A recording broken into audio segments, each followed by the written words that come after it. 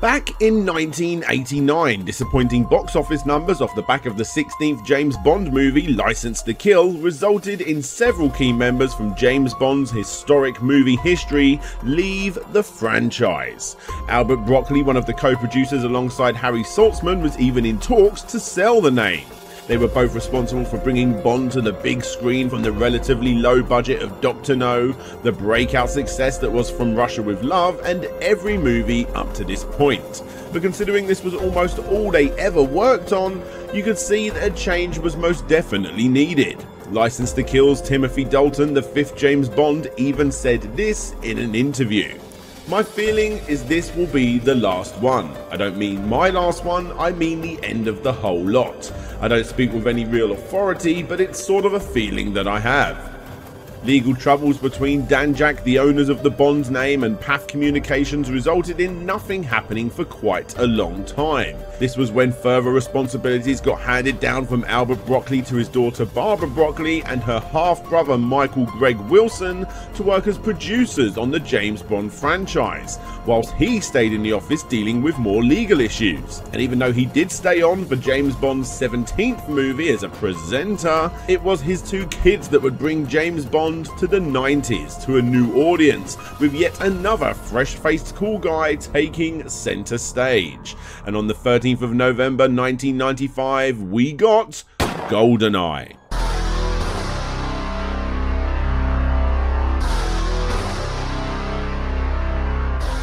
Yep, after Timothy Dalton's 6-year Bond contract expired, the torch was handed to Pierce Brosnan.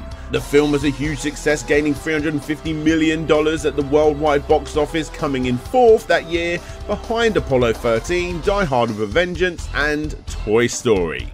The reviews even to this day still rate the movie fairly highly, and from what I remember, being an 11-year-old lad at the time, it was finally a James Bond that not only my dad liked, but also me. He was still cool and suave, he still said the popular one-liners, but most importantly, and you know, maybe this was due to my age, I no longer watch James Bond movies just for the cool stunts. I watched the whole thing, and I bloody loved it.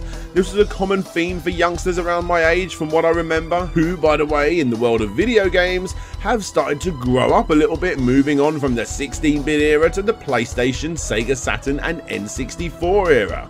So, obviously, shortly after the release of Nintendo's 5th generation console in 1997, when GoldenEye got adapted to the GoldenEye game, no matter what console you decided to be loyal to at the time, the legendary GoldenEye was indeed on your radar. And today, we're going to look at exactly why that was.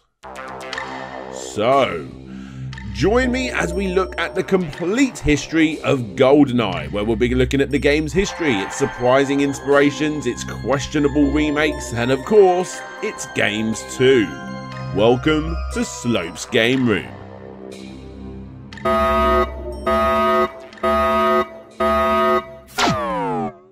Now before we go ahead, secret spies, secret agents, secret ladies and gentlemen, I have a very important message for you from this video sponsor, Skillshare.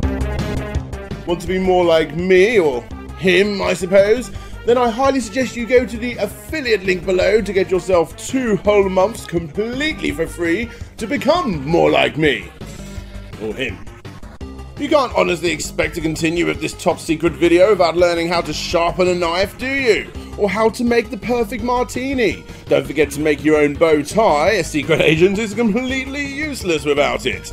And of course, if you want to be more like me, someone who has absolutely no problem getting what they call a Bond girl, then be sure to brush up on your dancing, become a pro at poker, or may I suggest the Lazy Lovers in-bed spooning massage?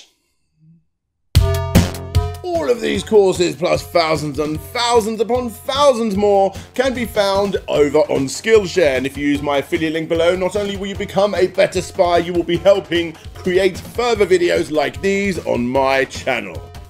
Anyway, that's the end of the little sponsorship bit right here. If you did indeed click that link below, you may continue with the video. And if you didn't, yes, please do continue with the video. I spent ages on these videos. Please.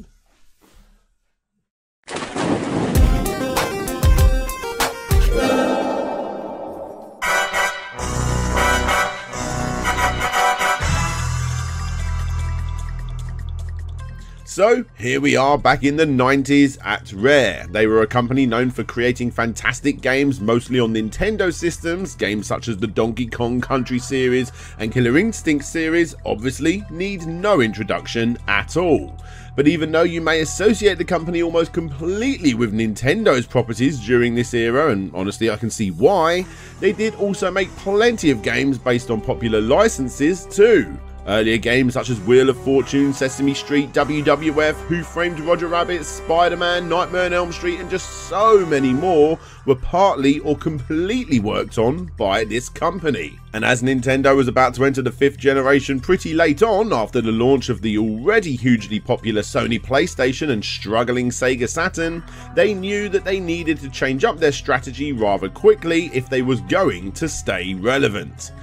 This resulted in the company wanting to get out as much content as possible for that system, especially American themed games in an attempt to gain interest in all regions. This is when Hiroshi Hamashi, who had previously purchased the licensing rights to adapt James Bond's GoldenEye into a game, which in case you were wondering was not just a big IP on Western shores but in Japan also, decided not to make it in Japan but instead, just like the majority of Bond's movies to date, make it in the UK and to get their most loyal third party company Rare involved in doing just that. Rare obviously accepted this big name license and got to work brainstorming a 2D platforming Super Nintendo game similar to earlier games such as RoboCop. It all seemed pretty obvious in all honesty, however, a licensing game? Yuck. Rare was a company of about 40 odd people and as history has taught us, nobody cares about movie adaptation games. They normally sell well enough of course on the basis of the name alone, but for the most part, they suck.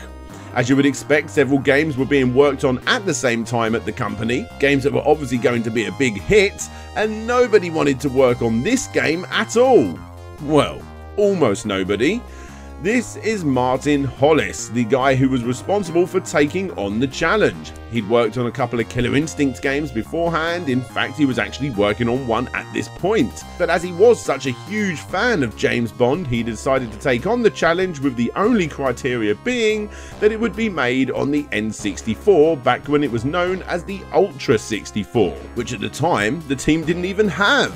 They were using the same silicon graphics systems that were these huge beasts of a computer the size of a washing machine that were previously used for making the signature pre-rendered graphics that the company was known for at the time.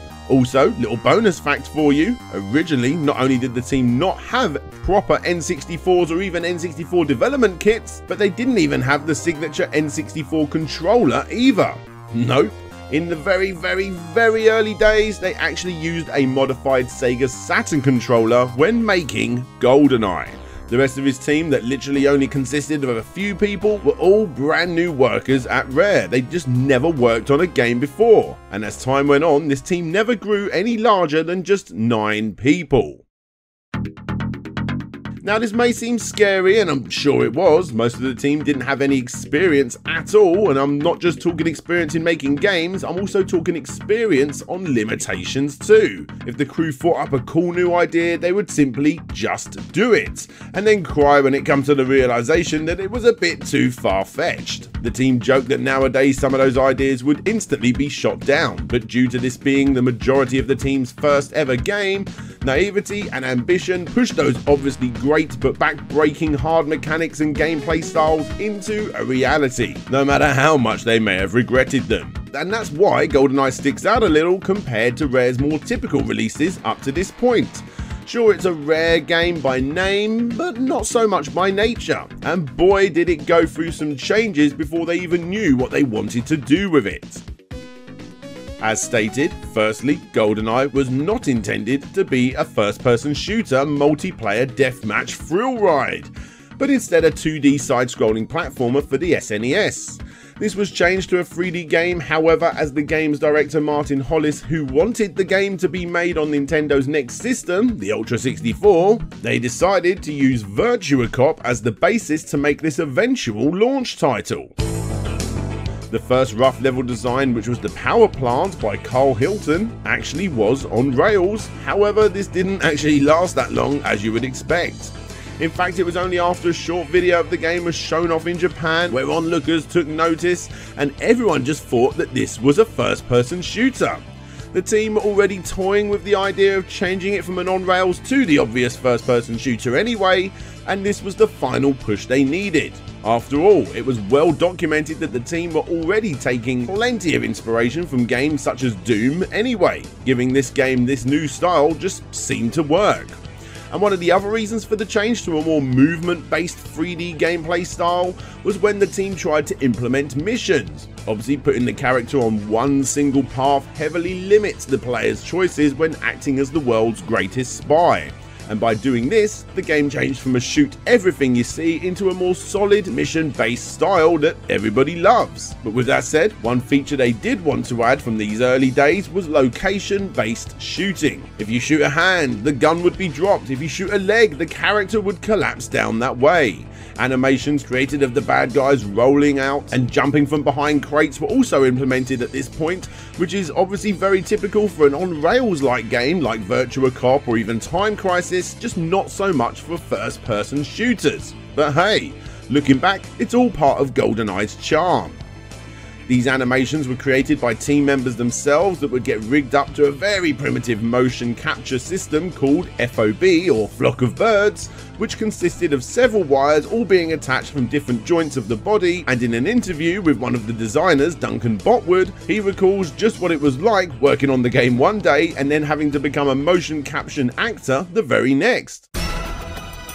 It was being filmed in a sweaty little room just after all of the moves had been used to capture Killer Instinct 2 Arcade, and f***ing hell, it stank.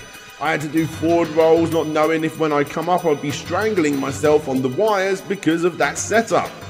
A small part of the team were also invited onto the sets of the movie, and with a digital camera took pictures of those sets so that they could recreate them in the game. However, for the characters themselves, it turned out that it would be quite difficult to get all of the extras from the movie included, as they would need to be perfect face-on flat photographs taken of each one of them, which they didn't have at their disposal.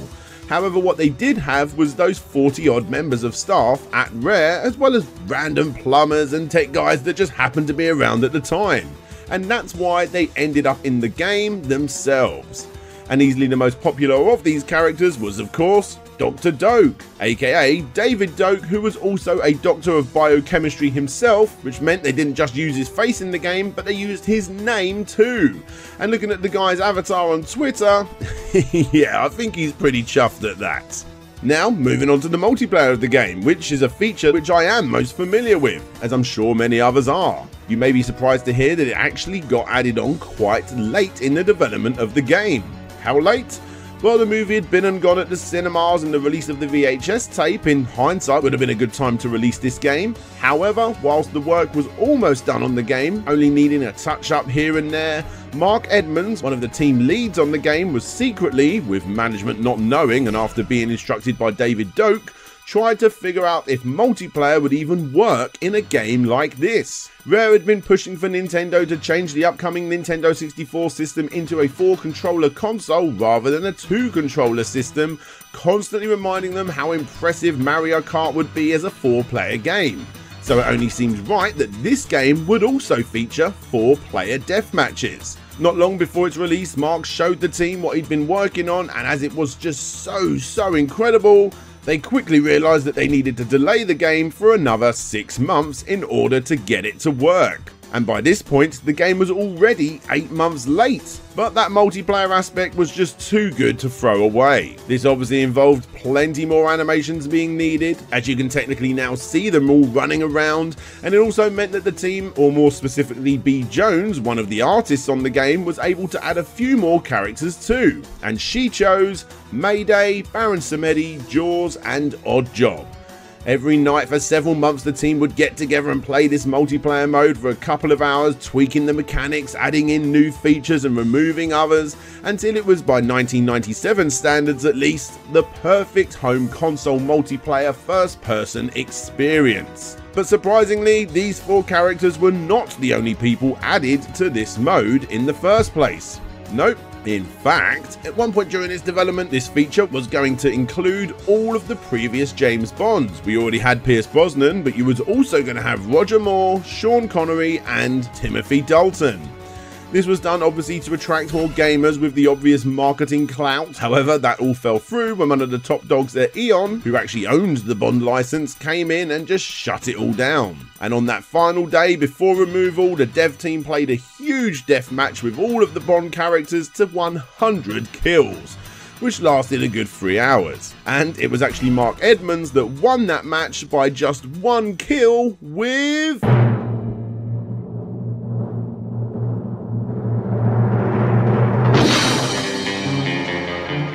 Roger Moore, making him the ultimate James Bond, I suppose. You have a nasty habit of surviving. Well, you know what they say about the fittest? Anyway, all of the extra features were added. The management at Rare only told Nintendo what they needed to know, as they had been threatened to shut the game down several times due to how many delays it was getting. And finally, when it was released worldwide on the 25th of August 1997, it did pretty well.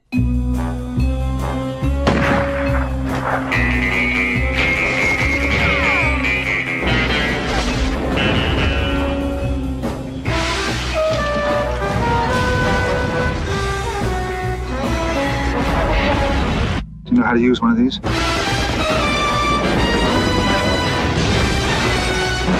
GoldenEye. Load a rumble pack and see how it feels when 007 meets N64. If you was like me and you scoffed at N64 owners because you was a PlayStation, Sega Saturn or even a PC guy, there was no denying that GoldenEye was very tough to ignore.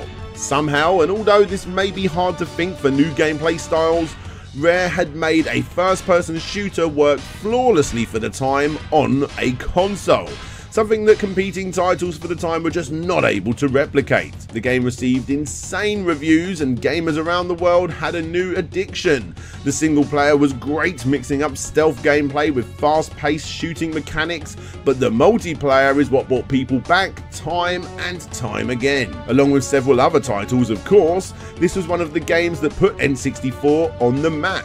If you didn't have one, you wanted one, and on the lead up to this release, Rare knew it. They were so sure that people would love this game that 20 copies famously got sent out to Blockbuster stores for free, with the chance to send it back within 2 months if you didn't like it. And according to reports, nobody ever did. In fact, GoldenEye was the #1 rented game from Blockbuster for a whole 3 years running. On Christmas of 1997, the game did gangbusters, selling out everywhere. Nobody could get hold of this title, which actually resulted in more copies being sold in Christmas of 1998, and there are even reports that say that there was even more copies sold on Christmas of 1999 than both 97 and 98 combined. Well, in the UK at least. The game ended up coming in second place on the best-selling games for the N64 by the end of its life, being beaten by Mario 64, and yes, that means that there were more copies of GoldenEye sold than Mario Kart 64, which came in third place, and the Ocarina of Time came in fourth. And so, like I said, I think it's safe to say that GoldenEye did pretty well.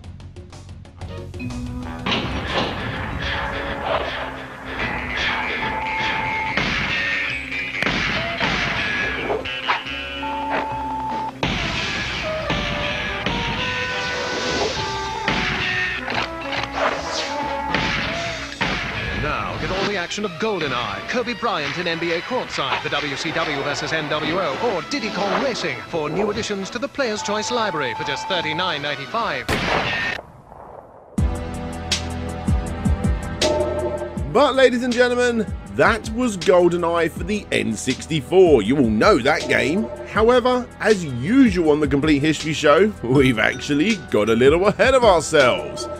So let's go back to the beginning. Sega! What? Sega? Yes.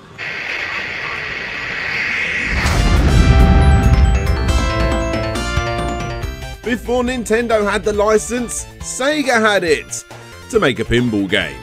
In 1995, Sega Pinball Inc. released the only James Bond movie licensed pinball game ever. Now honestly, I do plan to cover Sega's pinball arm in more detail in the future. I've had a lot of fun playing tables such as South Park and of course GoldenEye, but obviously I am far away from being any kind of pinball expert. When chatting to the experts, however, they all seem to be in agreement and say that Sega pinball machines are not very good. They're a tad on the simpler side and not so great with the artwork. But this one is actually one of the better ones. There's not much else to say in all honesty. It's the 5th table that Sega ever released, and like I said, I liked it, and if you see it, it's definitely worth playing. You know, if you ask me, someone that doesn't play pinball machines too often. Anyway, let's bring ourselves back up to speed, shall we, with the far more popular N64 game. Here, see these 2 images? They are from an unreleased, no doubt early build of a GoldenEye Virtual Boy game that was to be released alongside the N64 release. As you can see, this is a car combat game and, well yeah, that's it. It's never been leaked and all we've got to go on are these images. Next up, it's worth talking about the unreleased remake, right? Yes! You see, this game did so well that not only did it make Valve rethink a few things for the upcoming Half-Life game, it also gained such a frenzy that when Microsoft eventually purchased Rare, a remake did indeed start for the Xbox 360 Live Arcade, and what you're seeing here is that game. As you can see, it's still very much the same game, and it's actually very far along. In fact, the game was reportedly only 2 months from being complete. But due to Rare's new management not being able to secure a deal with Nintendo on whether they should get a one lump sum of money or a cut of the game's revenue, the whole thing got canned and all we've got left is this sexy footage. The fans wanted a remake, but instead what they got was this.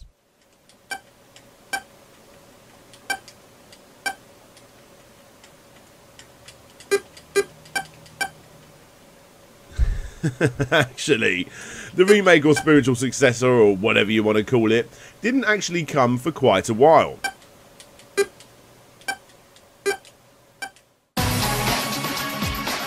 You see, after Nintendo had one more stab at the Bond license with the rather obviously named James Bond 007 for the Game Boy, Electronic Arts got the license and released an average game with Tomorrow Never Dies on the PlayStation, another average game with The World Is Not Enough on the same system and a slightly better version on the N64, a below average game called 007 Racing, I mean obviously that was going to be poor, another average game for his first jump into the next generation with 007 Agent Under Fire, a much better game called 007 Nightfire, and finally another rather fine game called 007 Everything or Nothing, which was the final release during Pierce Brosnan's reign as the secret agent, leaving EA scratching their heads wondering what to do next. Fans of the Bond franchise should indeed check some of these games out, as there is some genuine fun to have with a few of these later ones.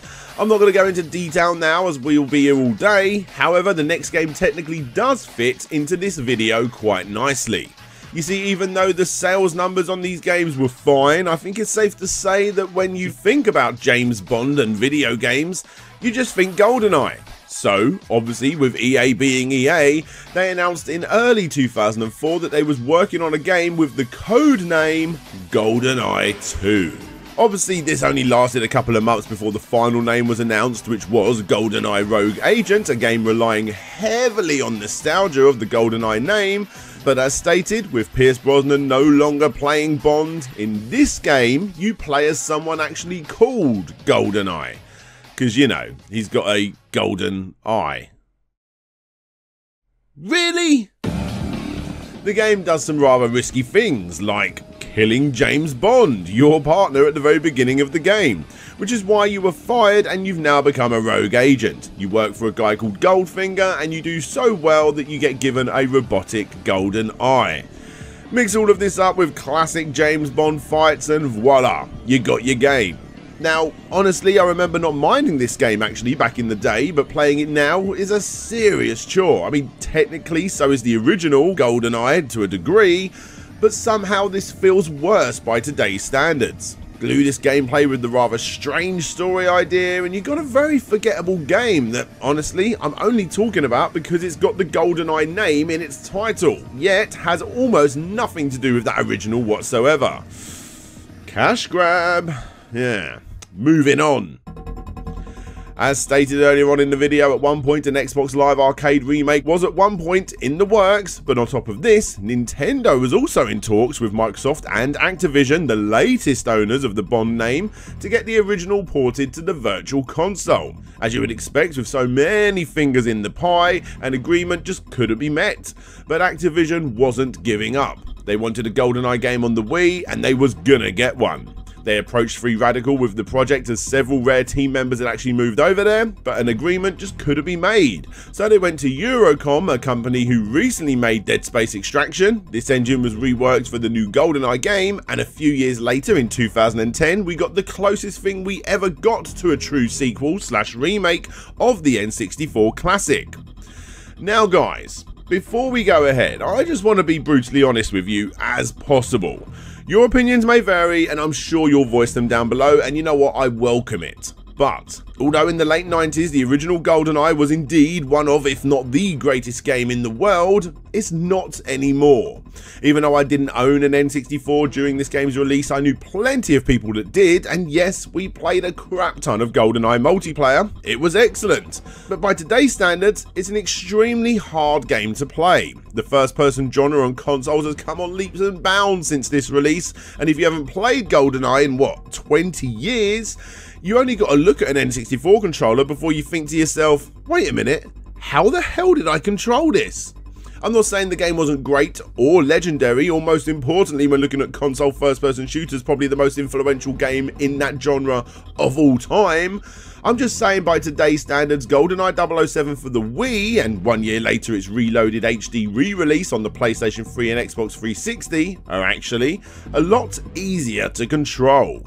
I'm sorry, please don't think I'm taking anything away from your childhood, that's not the aim here. Are these versions better? No. But that's something I don't honestly think any game could ever do. Sure, the original game's graphics may look like a weird Minecraft ripoff by today's standards, and the controls are rather awkward too, but besides all of that, it's only when you play this reimagining, and yes, it is a reimagining, not a remake, where you start to see what else the original game has to offer. It's been reported on a few times that Pierce Brosnan was never that big of a fan of video games, especially the classic GoldenEye game, and recently in an interview when asked did he ever play his record-breaking game, he replied,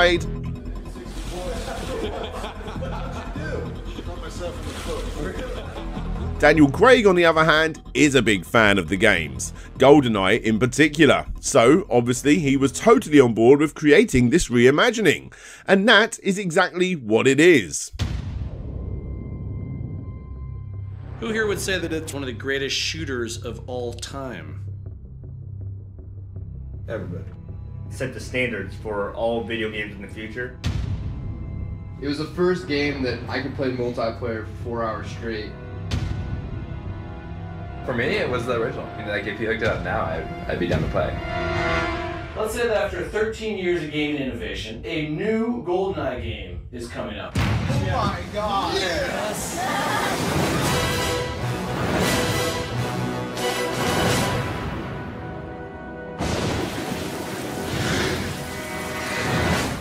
The majority of the sets are still here from the original, the gameplay is mostly intact, it's just a retelling of that original story with a few new plot twists done, and both Daniel Craig and Judi Dench provide voice work for the game as well. Nobody ever died being too careful. Words to live by. When looking at this thing like that, and it really should be looked at like that, it hits the nail on the head. The game was enjoyable, I played it through to completion when I got it on the Wii with its sexy golden controller, you know, for nostalgia purposes. And when looking at reviews for the time, they were all fairly positive. Some reviewers even went as far as saying that this was the Wii's very best first-person shooter.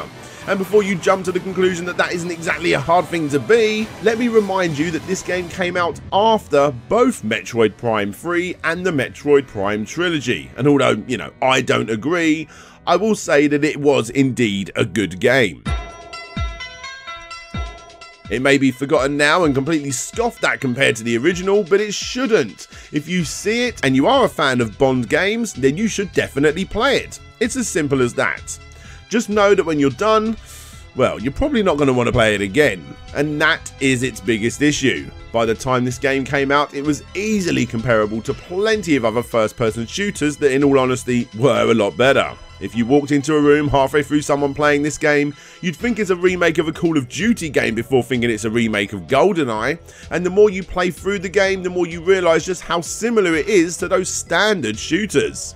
Now, with that said, I completed it, and I enjoyed it. But now I've got the HD version on the PlayStation 3, I don't know, I just can't bring myself to finish it. It's not bad, it's just a play it once sort of game. And it was here where I realised what made the original game just so goddamn good. It was a product of its time, and sure, that can be viewed as a negative when looking at the aging graphics and control scheme, but if you ask me, those graphics, those silly enemy animations, those faces of the developers, those customization unlockables, the fact that you're actually forced to play multiplayer in the same room as your mates, everything about GoldenEye for the N64 was done at the exact right time by a team of people that pushed boundaries that were not only not yet set, but honestly, few others had even started thinking about.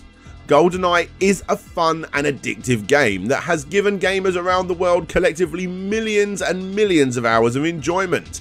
It was groundbreaking for the time, but nowadays we're looking at the bigger picture. For me, it's actually its limitations that helps it stay relevant. And that's why when I see fan-made remakes and commenters crying that that Xbox Live version never got made, I sit here happily that we just never got them. If we did, all it would do is tarnish the memory of the original game. Take or add anything away from GoldenEye on the N64 and you will be messing with a game perfectly made within its constraints. But with that said, dual analog support? Yeah, that would actually be quite nice. Hey there guys, thanks for checking out the video. I want to give a big special shout out to all of my Patreons, but first let's give a shout out to Skillshare, who have yet again sponsored one of these videos. A big fan of that site, and yeah, they seem to like my videos too, so that's great. Yeah, if you want to support the show and actually, you know, get good at whatever it is you're studying, you're learning, you want to get better at, then use the affiliate link below to get yourself 2 whole months completely for free. Can't get better than free, can you? Like I say, it helps me out. But anyway guys, yes, let's give a big special shout out to the Patreons who help me out every single video, with those people being, yeah, where are we? Yes, sorry, with those people being Gary Pinkett, Mantis, Ryan Burford, Andrew Dalton, Ben Jackson, Jonathan Haywood, Kevin King, Christopher Turnbull, Phil Lowlins, Rovan Army, Ryan Holtz, Retro to Next Gen, Hawk89, Dina, Robertson Dunn, Adam Lefty Taylor, Intrigued Gaming, Tim Labonte, Asobi Quang DX, Tim Lund, Pixels.Limited, aka Samuel Victor, Conrad Constantine, Pretendo64, Creamy Elephant, Casey Garner, Blitz, Hedgie, Kinglink Reviews, Bewright, Jim Knapp, Shadow Dial, Game Apologist, Chris Applin, Wobbles and Bean, The Wonder Ducks, Ye Old Hamburglar, Dan Petit, Lucas Softail, Ronnie Method, SSWB, Solix Captor, Jeremy Rodriguez, Nick Pollard, Bram Perez, Marcus Kingimo Cut Tyndall, The Geeky Dad, Richard Carter, aka Fantastic Dizzy, Todd Paul Float G, and of course Petty New. As always guys, if you want to get your name shouted out, get your name shown, come see what I'm working on, see previews of videos that I am working on, you know, in their rough state when they're not yet finished, get exclusive rooms in my Discord chat, join random movie nights that we do and all this other cool stuff, then, you know, click the link that you see on the screen. Don't forget to subscribe, give the video a thumbs up or a thumbs down, whatever you prefer. But that's enough for now, isn't it? Yes, so this is DJ Slope signing out, and hopefully I'll see you all next time.